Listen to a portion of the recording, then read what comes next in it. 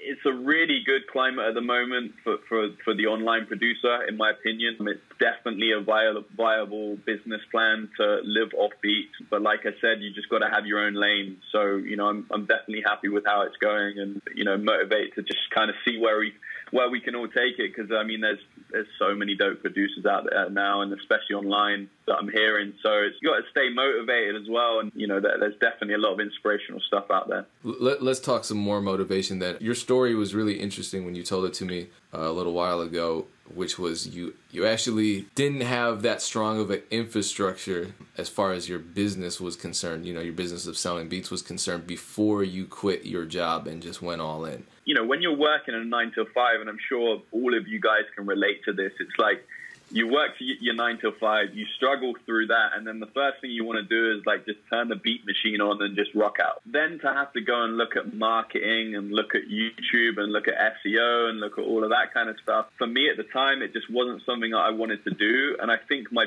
beat business starting out suffered for that. If I could go back and sort of start again from when I started selling beats online, I definitely would have put more time into looking at marketing techniques, how to sell beats, rather than just focusing solely on the beat. So when I quit my 9 to 5, like I mentioned when we spoke about it, I really wasn't in a good place financially. I didn't have much money to live off, and it was actually a massive risk for me. At the time, it was kind of one of those where I was like, okay, well, shit, am I actually going to do this, or am I just going to stay working this 9 till 5, plodding along? So I just had enough one day, and I'm sure, we've all been there. And I kind of just said, you know what, I'm just going to go all in. I put everything I had into just making beats and then figuring out how to market them. Mostly all the information that I got was from YouTube. YouTube's an amazing resource in terms of marketing. Quit the job, I went all in, and things just started to fall together. My catalog got bigger. I probably only had 30, 40 beats when I quit my job, and so it allowed me to work on it in a lot more detail. And I just went all in. So you learned a lot of marketing techniques watching YouTube videos. What's one marketing tactic that you can say is probably one of the most effective as far as what you learned to do? Well, it's funny because I'm going to say that at the time it was typed beats. Looking at that and going and sort of figuring out type beats that people hadn't already used and that weren't super saturated, that was definitely something that helped me. I looked at type beats where someone might search for that, but you maybe only get 15 to 20 searches for that a day. But because it's so niche, when someone does search for it and it's in exactly that sound, then they're probably going to want to know more about you. So I'd say that was the first thing. It's a little bit more difficult to do that now because YouTube's a lot more saturated.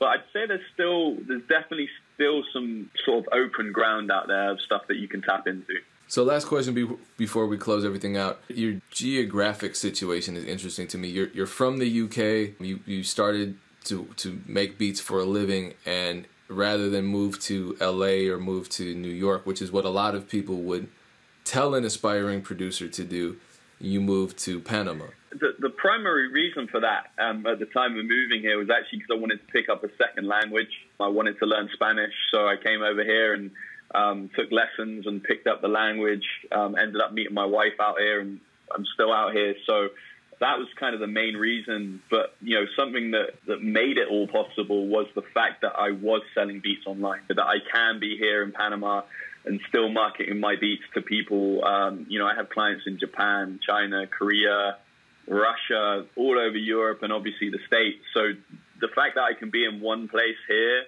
which, is a pretty remote place, it's 5 hours away from the States, but the fact that I can be here and still market it worldwide is definitely something kind of amazing when you think about it. So all these artists from across the world and all these producers from across the world that want to get in contact with you, get your beats, download your sound kits, download your sample packs, how do they do that? For producers, I have a website called thesamplelab.com. I just released my first product a little while ago. It's mainly all live, analog recorded samples. It's really sort of soulful stuff, a lot of jazz in there, nice stuff to flip. So yeah, you guys can check that out. Really affordable samples. There's a lot of, there's a lot of good content there. And artists, my website is www.dreamlifebeats.com. You can check my catalog out there. There's probably more than 150 beats up. beats with hooks, a lot of hip hop stuff again. And also, I think the best way to connect with me personally is on IG, Instagram, at Dreamlife Beats. Hit me up, DM me, connect with me. Let's sort of move forward. Yeah, don't be afraid to reach out. Cool, man. And I can definitely co-sign the sample kits. I've been making beats with them lately. Appreciate you sitting down and taking the time to share your wisdom and experiences with us here on the worldwide internet producer community. So appreciate that. Much continued success to you, man. Thank you. Thank you, Ben. I appreciate it.